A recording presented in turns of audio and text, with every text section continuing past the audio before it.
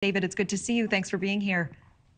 Thanks for having me. We are learning, of course, we just heard Emily talking about this, U.S. intelligence apparently aware of that Wagner plan to revolt. Antony Blinken saying just today that the writing's apparently been on the wall for a few months now. Did you get the impression that the administration knew this was coming? I find that fascinating. I didn't realize that there was intelligence that suggested that Wagner Group was preparing for this as much as a week ago. What we did know, and Secretary Blinken referred to it, is that Prigozhin has been criticizing the Russian government and Russian military for months now. But he never criticized Putin. He only criticized the top brass in the military. For the first time 2 days ago, he criticized Putin, and as Blinken mentioned, he criticized the basis for the war and suggested that Ukraine and NATO were never a threat to Russia. He came right out and said that, which puts him in the crosshairs of Putin, and then he moved on Moscow. We still don't know why he turned around. He got a deal that was moderated by Lukashenko, but you would worry for his safety. He's going to go to Belarus, and Belarus is basically a satellite state of Russia. Lukashenko is beholden to Putin. So if Putin wants to strike back at Prigozhin, it would probably be easy for him to do so. So this is kind of a tenuous alliance. And we don't also know what's going to happen with all of those Wagner troops who turned on Putin, turned on the Russian military. I also think it's very interesting that they didn't face much hostility from the Russian army as they marched toward Moscow. But then, of course, they suddenly turned around. In the long run, do you think that Putin's presidency survives this? It's hard to tell, and I don't think anyone can predict that. But he is certainly more vulnerable than anyone thought, and he's probably at his most vulnerable point since he became president.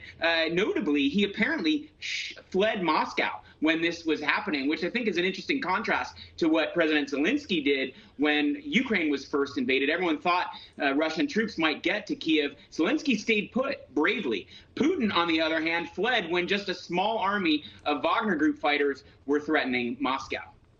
How do you see the conflict in Ukraine playing out in the wake of this rebellion? Is Russia significantly weaker in this fight without the help of the Wagner Group?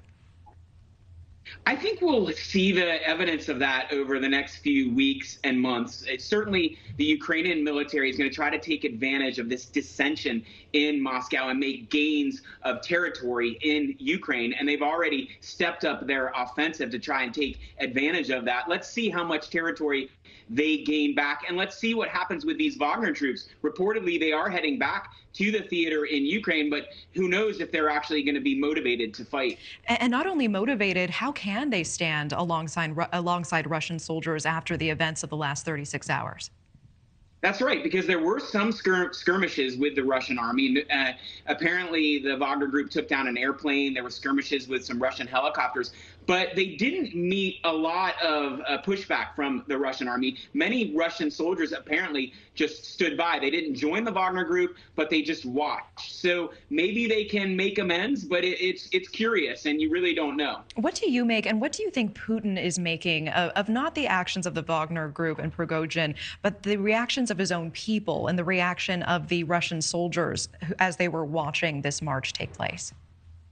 You know, it's always hard to tell exactly how much the Russian people know about this. Apparently, in a very, Russia holds a tight grip on information. And apparently, Putin even shut down Google when this was happening and shut down social media sites. So it may have been hard for them to know, but Telegram was reporting on this, and Prigozhin was using Telegram to speak to the Russian people. So they know some stuff about it, but we don't know exactly how Putin is playing it, and certainly he's trying to play it in a favorable way for himself. Any alarm or concern that we do not know the whereabouts of Prigozhin at this hour, or is that expected as far as you know?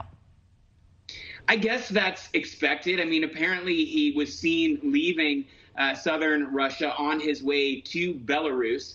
As I mentioned, I think he's very vulnerable. Putin is known to assassinate anyone who challenges him. Any potential leader who is a threat to him ends up being dead. And I would think that he's a target. He may have a deal, but can he trust Putin that Putin will honor that deal? So what is Prigozhin's next move? It's a bit of a chess match, and we don't know what he's going to do next and from where he will do it. Certainly. And Belarus, is that a safe haven for him? Wouldn't he much rather go to perhaps a Western country? And wouldn't it be a very dangerous game for a Western country to accept him at this point? Yeah, I don't think he would be welcome in a Western country. Remember, Prigozhin was the hero of the last 48 hours for turning against Putin, but Prigozhin is no real hero. He's responsible for lots of human rights abuses. Some of the worst atrocities in Ukraine were done by Wagner Group, by his fighters, and they also committed human rights abuses and atrocities in Africa and in other countries around the world. So he's not probably welcome anywhere in the West, and there's not a lot of places he can go that he'll be safe if he can't go to a Western country. Okay, I appreciate the context and time. David Tafuri, thank you so much.